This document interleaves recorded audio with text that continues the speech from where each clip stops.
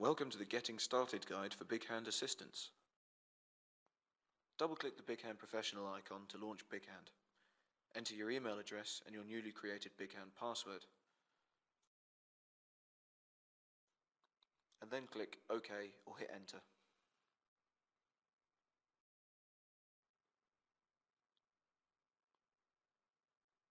On the left-hand side, you'll see your folder structure.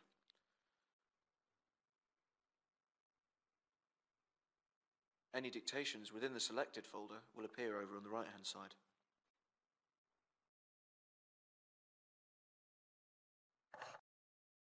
To configure your device, go to Tools, and then Options.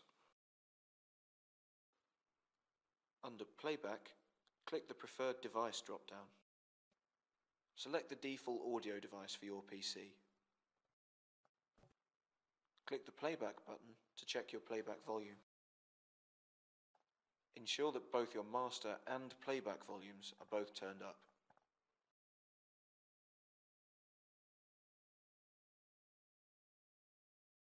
Then click OK.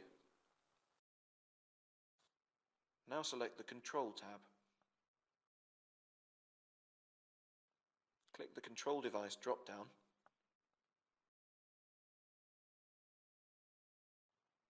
Select the device you use to control playback. If you're using a VEC Infinity device, select the Control Device drop-down, but select HID Control Device within the menu. Then click the Device Model drop-down and select VEC Infinity. Once you've selected your device, click OK. BigHand will need restarting for the changes to take effect, so click OK.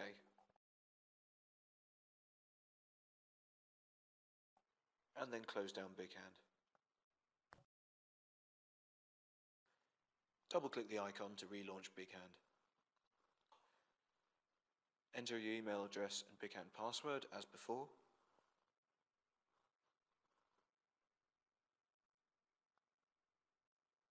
This time, select the Remember Login Details box if you want BigHand to remember your credentials. Then click OK or hit Enter. To open a dictation, double-click on it. The BigHand player opens and the dictation will change to In Progress, meaning this dictation is locked to others. Play the dictation by using your foot pedal or by clicking this play button. The blue lines at the bottom show the playback volume. Your foot pedal or this button will stop dictation playback. The same goes for fast forward and rewind.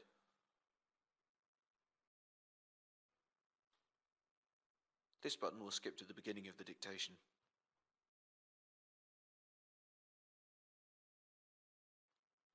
Any files attached to the dictation will appear here.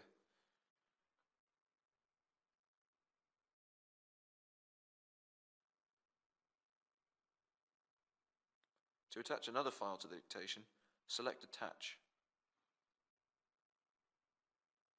Navigate to the file you want to attach and double-click.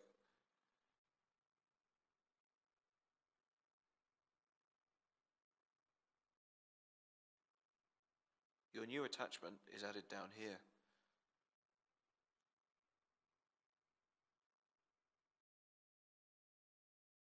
This symbol denotes that a bookmark has been attached. The bookmark title appears here. Double-click the bookmark to open it. A details box will open and allow you to view the details of the bookmark.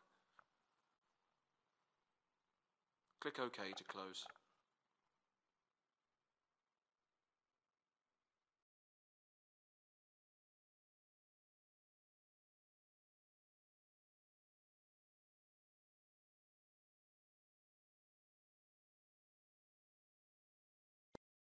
Alternatively, Select the Details button to turn on the Details bar.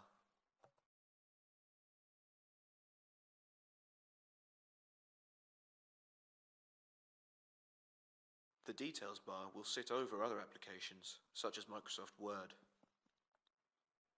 This will allow you to see where you are in a dictation without having to have the recorder window open in front of it.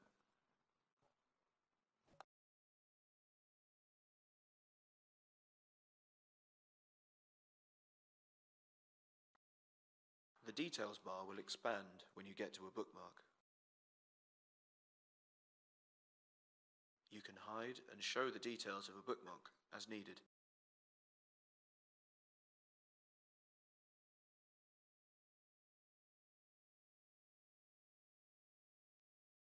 Select the Details button again to turn off the Details bar.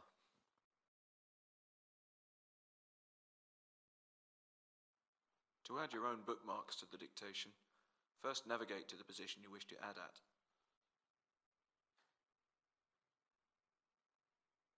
Then select Add. Give it a quick title and include any details in the Notes field underneath.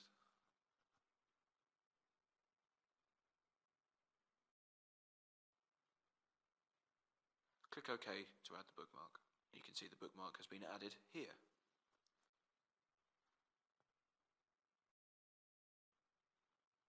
You can remove, edit, and skip between bookmarks using these buttons.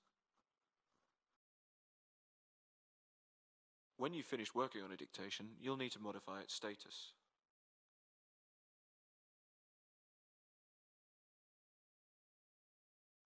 Selecting Pending will allow others to open and edit the dictation.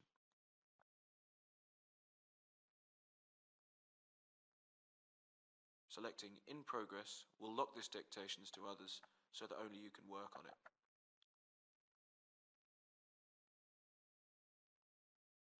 Selecting Complete will mark the dictation complete, showing others it has been finished.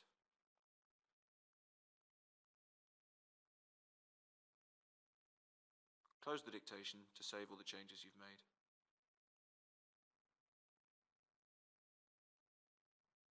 This icon shows the dictation status, along with others showing priorities and attachments.